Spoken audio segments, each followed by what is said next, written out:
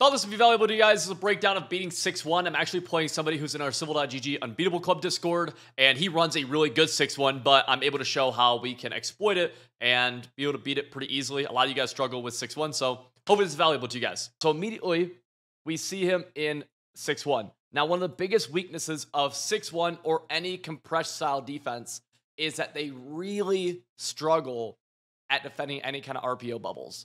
Really, like across the board, they really struggle. One of the best ways to defend an RPO bubble against when you're in these compressed defenses is utilizing your outside corner and putting him into like a hard flat, right?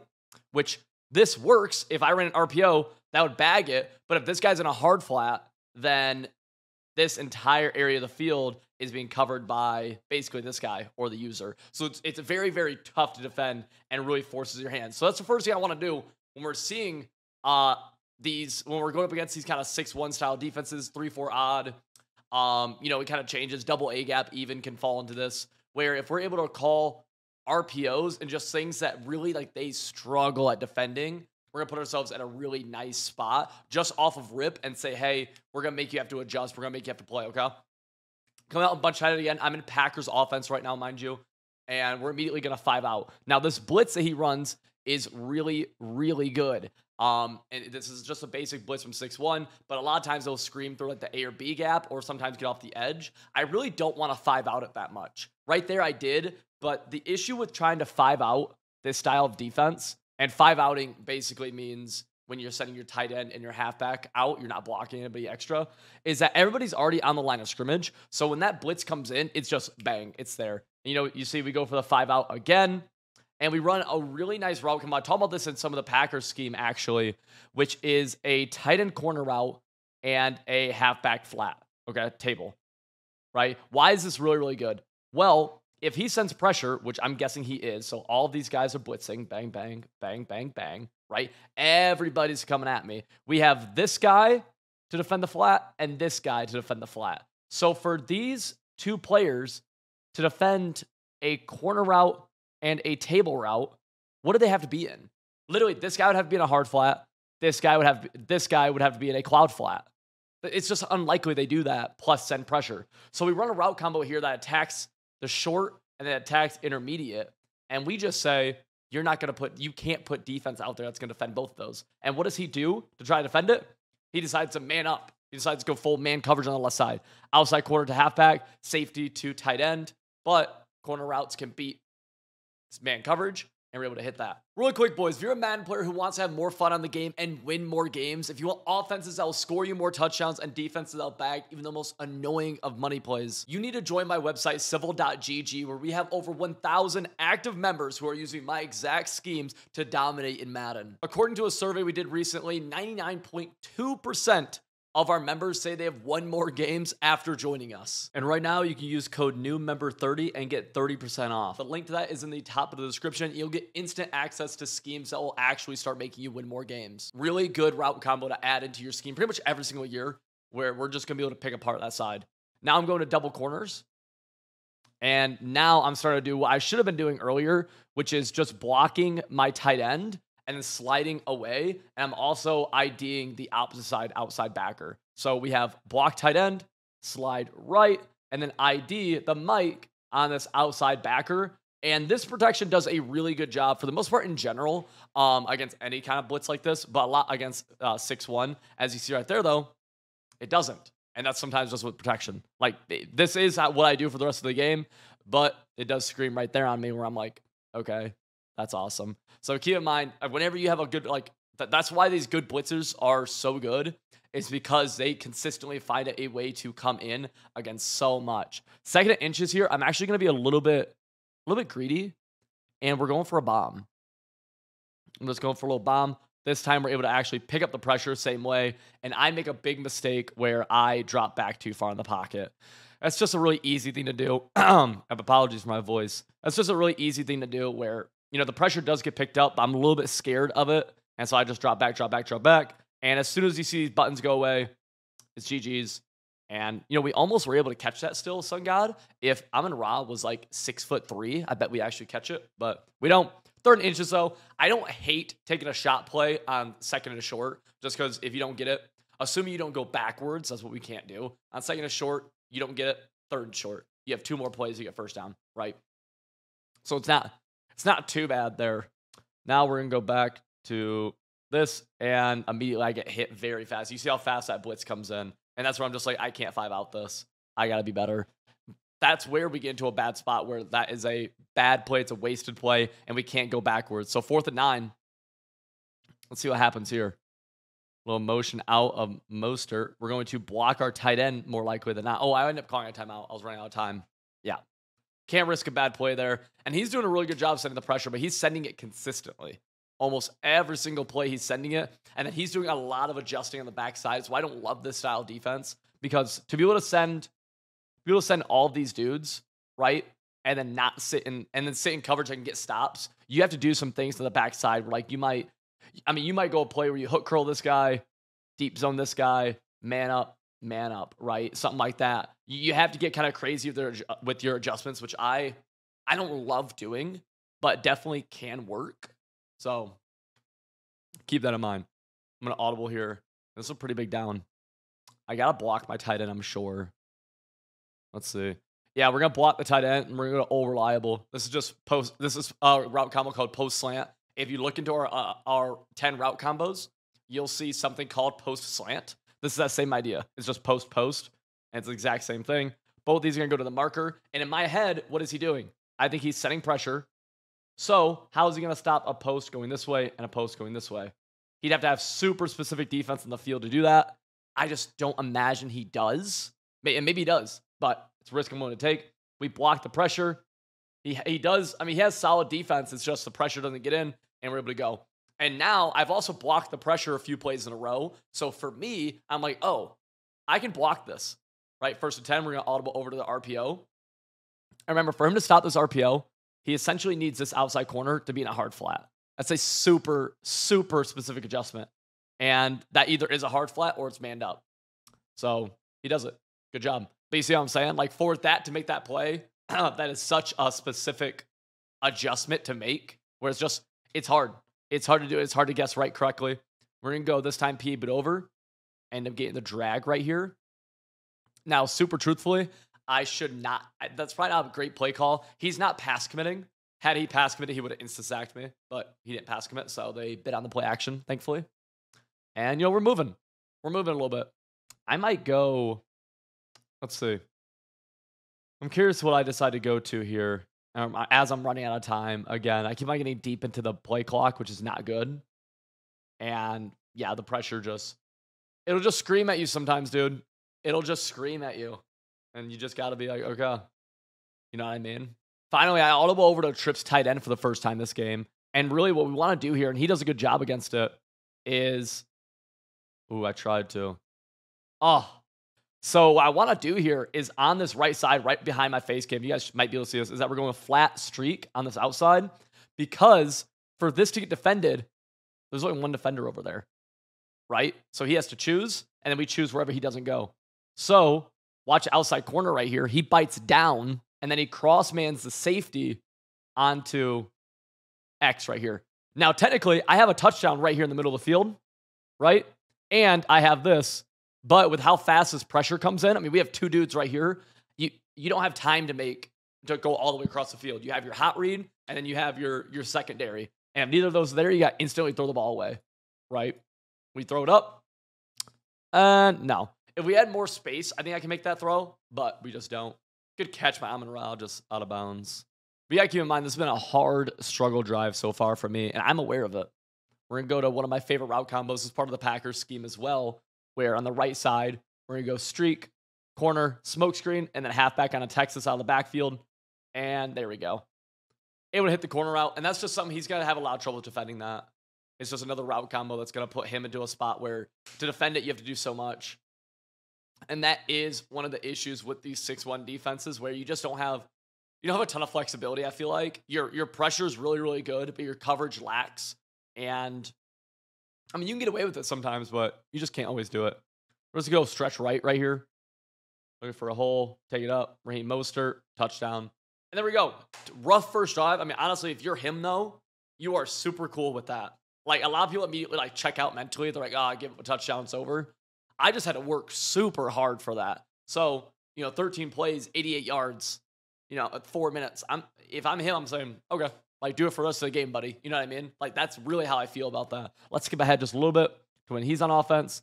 And I'm coming out in the double safety go or double safety blitz, audibly in a DB fire. But now I'm actually starting off setting up double Mabel against him. He did in our first 2 games. I thought he did a really good job against my pressure. So I said, okay, what if we go double Mabel on him? So DB fire, you have cover 2 shell. This guy's in a 5. This guy's in a 30-yard flat. And let's just make him beat this. Let's just see what he does, right? And we'll see first play here. Let's see what happens. Boom. Play solid enough. Solid enough defense. He tries throwing it off his back foot. He had that corner route open. He had it open earlier, but he just didn't throw it. Throwing it off your back foot like that is scary, but he goes for it. And now you see me. I just changed my coaching adjustments right there. I went from 30-yard flats to now we're going into the blitz. Same look. This is the exact same look, right? Only thing that's changed is I bumped that middle safety back a couple steps just because he's a middle deep blue and they get ran by sometimes. But like it's a very small tell. And we're setting pressure now. Everything's the same. We're just setting some pressure now. Right, so let's see it. This outside corner, I kind of messed him up. Let's go. We're going 5 wide now, so I know my pressure should come in. And it does. He throws a quick read. Good job. We tackle him 3rd and 1. Cool. We can take a 3rd and 1. Nothing wrong with that. He's going to go hurry up. So I got to assume here, in my head, I'm like, I think he might go RPO. He doesn't, though. And he does a good job hitting the flood corner route. He's in the Jets playbook. He's in Jets offense right now. I'm gonna go back to the DB press. And we're going back to the double Mabel right here. Again, apologies for my voice, boys. It's a little hoarse. It is. I'm not sick. I just lost my voice, which blows. Let's go. Good D. He forces that. That is a hard throw. It's open. That's a hard throw, though. That's the type of throw where I'm like, okay, cool. Yeah, start of 2nd quarter. We're going back to the same idea on defense. This time, though, I mean, he's calling good plays. Little trail route from the tight end right there. He's calling good plays and making good reads right now, which is awesome. He's playing very, very well. This is a tough area of the field to score on. And I'm just going to check into cover 3. I want to play some run defense here. So he's going to pinch my line. And we'll see. I mean, this is where, yeah, something I do is, you may have missed this, but I think he might be calling the bubble. So we man this guy up. So if he calls a bubble screen, this is the bubble guy here. He gets bagged, right? He's going to get bagged. And I end up hard fighting my outside, which I don't think I want to do that. Bang. He could try forcing back corner, but he doesn't. And we get throwaway. Cool. The reason that double Mabel's interesting is because that specifically isn't part of this double safety go blitz ebook in the multiple D, but it is part of one of our dollar schemes that's on the site. And that's where you can kind of, if you have something you like, you could take something from, August and apply it now. We send pressure. We're able to get them. You are going to leave stuff open, but you want to make them have to force tough throws. And right there, that was an example of it. We send good pressure. Let's go 3rd and 21 now. I'll move him over a step. Back off my cloud flat. And honestly, I should have moved him outside more. But that's just literally me just hopping on dudes, moving them. Get them to play better. Pressure. Almost a pick. I thought that was a pick. Almost a pick. And again, you guys get to kind of see like the value of having good pressure. It changes everything, right? It changes literally everything you do. He goes again. I should have called him out here.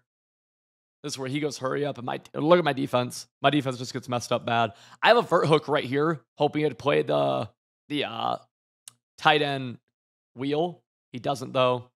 And that was open. It was good play by him. On 4th down, I would have liked to see myself call a timeout.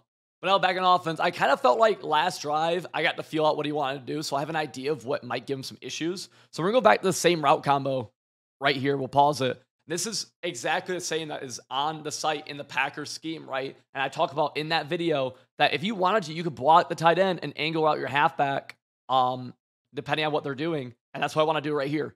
So let's see what happens, right? If he sends pressure, we should pick it up. We don't, but we have a quick read. Bang. This is why you got to be your eyes up. Look at this pressure right here. This is really good. Like, this pressure is really, really good.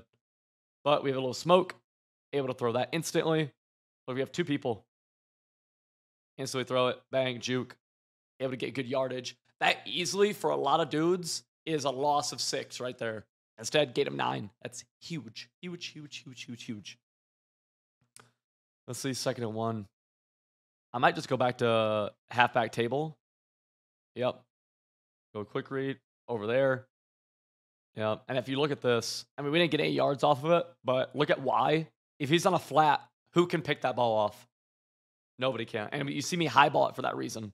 Like, it's a safe, it's a hot throw, but it is safe. It's that ball can't get picked. It just won't. Literally due to the alignment. So just keep that in mind. Give yourself safe options. But now 3rd and 1, I'm gonna go back to that same play. You can't stop. Right? Boom. Didn't really pick up the pressure. And this is where you can see he's making crazy adjustments, because look on the left side. We actually have a touchdown to Debo. We have a touchdown. I just don't see it in time. I'm looking underneath early. Good pressure by him. But we got to start picking this up, because I'm not picking this up well at all right now. And it's very frustrating. Very tough to play offense like this. Very, very hard. 4th and 1. I think I'm actually going to motion block right here. I do. Boom. We have RB. We just get a weird throw. And he gets a stop right here. Yeah, we just get a super odd throw on the halfback right there. And he's able to get a stop. So we got to play defense. We're going to come back out. Immediately going to go into the double Mabel, I believe. Let's see if I'm right. Yep. Double Mabel. Let's make him try to beat it. No, Mabel is a great coverage, dude. Something you can easily mix in a lot. And it looks just like I'm setting the pressure right here, to give or take. So he does. Bang. Mabel. Good D. Throws that. Sun God. I'm a big believer that these smaller wide receivers get way, way, way, way, way better possession catch animations than these big wide receivers. And the difference there is pretty big, just because, like, it's the difference between a KO or you be able to hold on to the ball. So I think I like the smaller guys a lot. Send pressure again. There we go. We get the ball right back. And that's a pretty basic coverage. That's a very forced throw from Yasham. Super forced. Because honestly, the read right here, I mean, this is the play Y curl, right? The read here is this guy's on a wheel, this guy's on a seam streak, and you actually have the seam. You could have maybe thrown it. I just felt like that was a forced throw. And it was a forced throw in a situation where you're in a great spot because you're tied, but you get ball at half. So it's just a forced throw. I'll take advantage of it, though. Like, that's awesome for me. And that's what a lot of dudes do not realize. Like, that is a situation where Sham hurt himself. Like, did I play good defense? I played fine defense. But Sham hurt himself a ton right there. And so many people you play will do that. So many people you play will do that. I'm actually upset with myself. Got a touchdown right here. You kind of see he's making crazy adjustments. Watch Debo. Watch Debo right here. He just had that guy in a hook. Yeah. We'll take, I mean, a few yards is cool, but yeah, I missed the tutty. Going back to that same route combo on the left side. Same route combo, but this time we just have a motion out drag. Yep, we're going up top. Boom. There we go. We had the corner route as well. But, like, we found a route combo that he does not like defending. We're just going to go back to it, go back to it, go back to it, go back to it. Right? On the 11-yard line now. This is just a basic stretch. Stretch right. Bang. Try to get busy. Can't get busy. And this is timeout, timeout, timeout. Call timeout, call timeout, call timeout. I don't know why he doesn't. Because this lets me end the half. Right? If you're in this situation, you're him. You get ball half. You want to make sure you get the ball again before half. Right? Because I have all the time in the world. I'm not rushed at all right here. I want the clock to go down.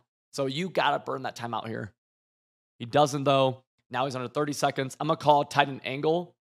Or halfback angle, I'm sorry. Which is a really good play. Watch Sun God on here. This is part of the Packers scheme as well. Right? We just max pro'd it. Have B. Dot to the sideline. 3rd inches. And look at the time. That should have been completed with like 40 seconds left in half. Now it's completed with 17 seconds left in half. Meaning that no matter what, he's going into half losing, basically. Like, unless I do something stupid. And there's not a chance he goes into half winning. Right? He's at 7 points for the rest of half. Which is just like, yeah, a little clock mistake right there. Which makes a big difference. It really does. I'm going to go with the rollout right here. We'll see if it works. Rollout. Bo Jackson. Super good user by him. But it's just too hard to make this play, truthfully. where I watch his user because he did a really good job.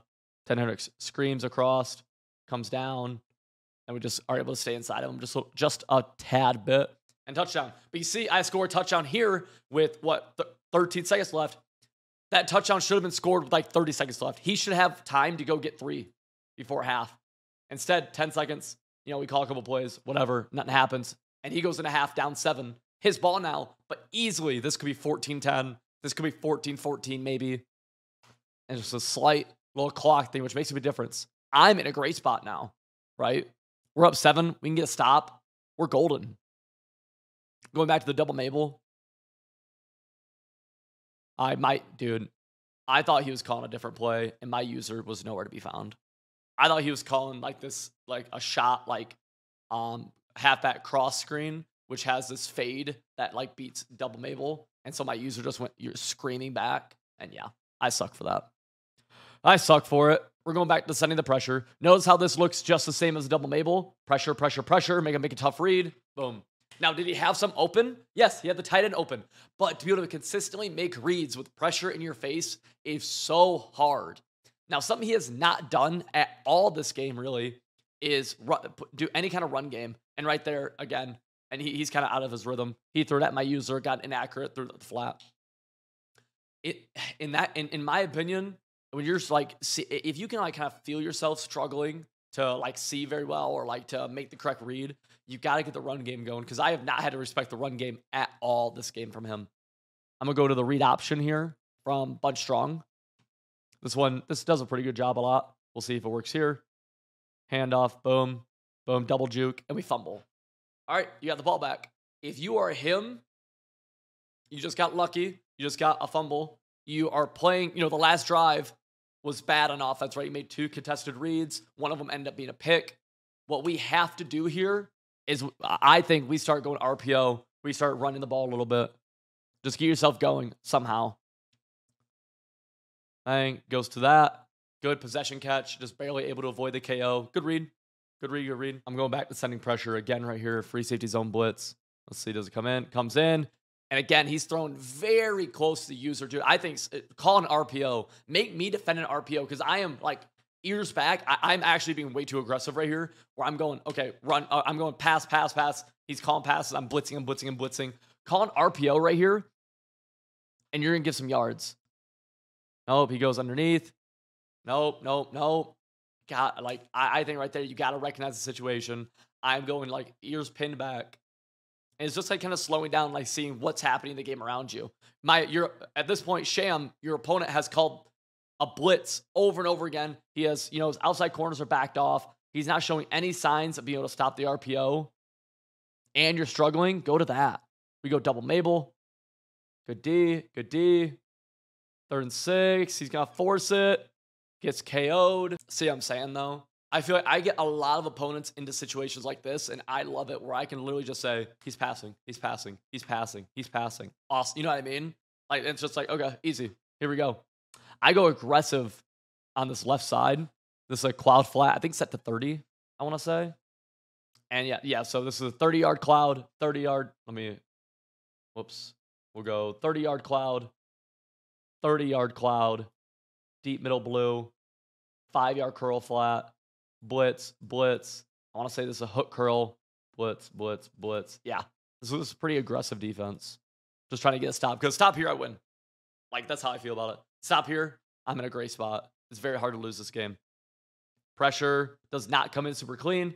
He goes super close to the user. Really good quick on swerve by him, but really close to the user. And this next play is just upsetting if you're Sham. I actually kind of rage blitz him here, where I send DB fire. It gets picked up. He throws the ball away. He had a touchdown. He had a touchdown right here to the tight end. Good play call.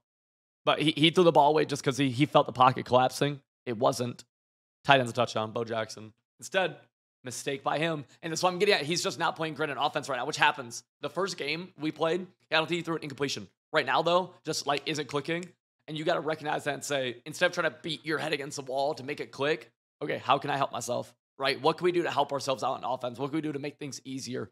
And now we're on 2nd and 22. Now we have to pass. You know what I mean? Now we have to be great. I go double Mabel. Once again, And mind you, my users should not be these two dudes. These dudes are, they're ass. They're ass. My team's outdated again. Let's go. It goes back to that same play. But we have a 30-yard flat. He doesn't get a good pass lead. Picked off. Yep. Picked off, picked off, picked off. And we get the ball right back. And what are we going to immediately go to? First play. He has not shown any signs of being able to stop this play. So we go right back to it. Pressure's picked up. We hit Mostert over the middle. Low juke move, and he fumbles again. I won't lie. I am shocked that I have not seen 2 fumbles in a game. I don't know what Mostert's carrying is. Maybe it's really bad, and I might need to get rid of him. I probably will get rid of him. But yeah. So he gets the ball right back. He's in a, again, good spot. He just needs to start making things easier for himself. We send pressure, pressure, pressure. Again, like, he can't pick up this pressure. Literally, like, the moral of the story right now is find a way to make the game easier on yourself or make me uncomfortable. Do something that puts me in a tough spot as I blow coverage, so works out. But I do think it still stands, right? Of like, we're playing bad on offense right now. He quick snaps me while I'm moving, which is good. But, I mean, you got to do something to get me uncomfortable. He's able to tie the game up, though. He's able to tie it up 14 to peep. I'm just going to go back to the same play that he can't stop. And look, once again, we're going to have somebody open. We're going to juke move. If I fumble 3 times, I fumble 3 times. It's whatever. That's how I feel about it. If I fumble 3 times in the game, he's got it. I'm going to start asking him what he's doing because he's got it. But yeah, we're chilling. I'd like to see him. I think one of the better things you can do on defense is switch up just a little bit, switch up like what you're calling. And so I'd like to see him go to dollar for a play. Go into something else for a play. This is kind of a weird play call by me, but ends up working out decent. We get into field goal range now, and I'm going to go bunch wide verticals. I like this. He goes coverage. Good defense. Cool. Throw it away. Oh, no, I launch it. This was so stupid. This was so dumb. This was so dumb. I remember it. Look at this. Dude, watch A. I'm like, oh my God, that might be a beam. I think it was a touchdown, but we get it inaccurate. Oh, I just launched it. He'll never make that throw. Dang it, dang it, dang it, dang it. I totally forgot. Something, again, you just can't do it. So now I've been stopped by me being an idiot, by Mostert fumbling a couple of times, by just a bad flat pass. And I'm like, dude, I am trying to lose this game. I am actively doing everything I can to lose. And if you're him, dude, run the ball. Run the ball. You have Bo Jackson right here. Run the ball. Run. I'm not even pinching my line. My line's not even pinched. Run right here. He doesn't, though. Boom. I get a PI, which is even more frustrating. I'm like, dude, are you kidding me right now?